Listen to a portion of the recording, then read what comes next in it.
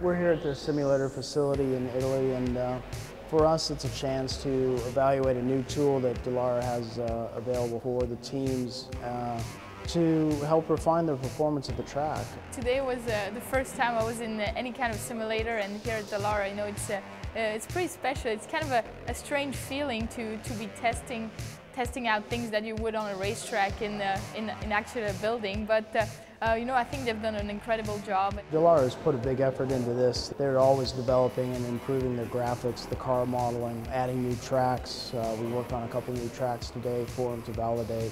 It's pretty involved with the amount of changes and the setup changes that we can do in a short amount of time. We're not using up tires, we're not using up engines. It's from a standpoint of cost effectiveness, I think it's probably an advantage. The chassis is exactly the same car as we use in the real car, you know, and you adjust the pedals and everything, so it feels like your race car. On the screen, you're gonna see pretty much like you would out of a helmet. It's a bit strange right now because you don't have the wheels, but they're actually on the screen, which makes it really accurate. Also, pretty much when you drive, everything is dark, so you really immerse into the race car, so you can't really see what's going on. Right now it looks kind of strange with the building around you, so when you're driving you really only see the racetrack and you really focus on that only. The cool thing about it too is the seat belts, actually when you're braking, they kind of pull you back, so to really simulate the braking.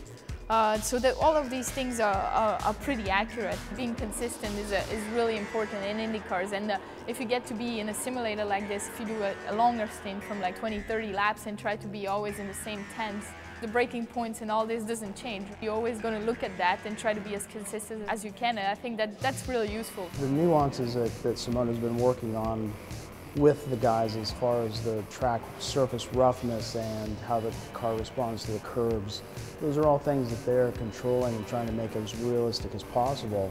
So you don't actually have to show up on Thursday and roll out Friday morning and never having seen the track before. We tried different things that were better on the simulator. Now hopefully when we go test, you know, we're going to try that and see if it's really the same on the racetrack. Hopefully it is, you know, because I think we had some pretty good lap times right now. As a driver, you know, I think the biggest thing is it's pretty good training because you have to focus so much more than in the normal car. In the normal car, you feel a lot through your body, where here you really have to focus on the visual more. So I think when you're not driving for a long time, it's actually good to kind of train you back to really pay attention to the detail. As a group of engineers working with a new driver that don't necessarily have experience, we understand now better of how she relates to the car and her specific feedback. And we have to take that input and translate it back into, you know, the mechanics of the car and the setup of the car. So, you know, when we're setting down as a group now, I'll have a better idea of what she's describing and what her actual car is doing for her, just based off of spending time with her here. It's been a really good experience. I live pretty close to here, my family is pretty close to the Dallara factory, so they were talking actually that the engineer can stay in Indy and send all the files and things like that, and I could be testing in the simulator, so it'd be kind of a futuristic test day.